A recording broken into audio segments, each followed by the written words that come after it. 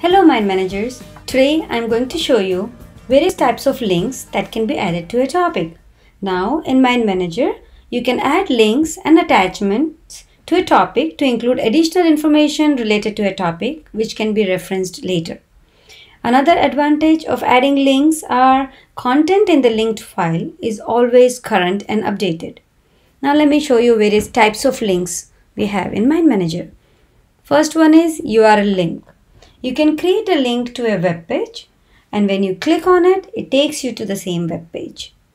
File and folder link. You can create a link to an existing file or folder on your machine, and when you open it, it opens the file from the same saved location. Link to another map. You can also create a link to another map, and when you open it, it opens into the Mind Manager. Link to a topic from another map. Now you can select a specific topic to link to from another map. When you click on it, it takes you to that specific topic inside another map. You can also create a topic link from the same map. And when you click on it, it focuses the linked topic in the map.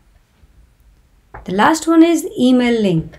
You can use an email address to create an email link.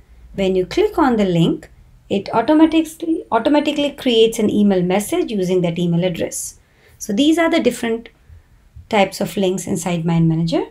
Please refer another training video on how to add link to a topic, which can cover various ways to add links to a topic.